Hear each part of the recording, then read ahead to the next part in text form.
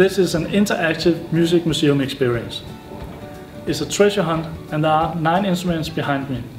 You have to find 3 of them by using this device. When you choose one, you start up a camera and begin searching.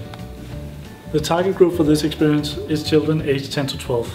They do not normally have much experience with playing an instrument, and therefore we use this tablet device with a simplified instrument to convey such an experience. We use image tracking technology to make the camera recognize when it points towards an instrument. When it finds an instrument, it begins to play the sound of the instrument. And when you move it closer, it plays louder. And it also works in different angles.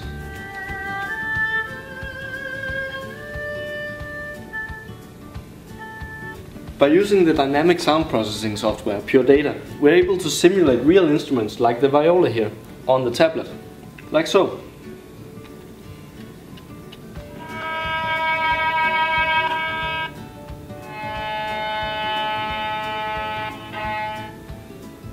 In this version of the museum experience, we only have 3 playable instruments.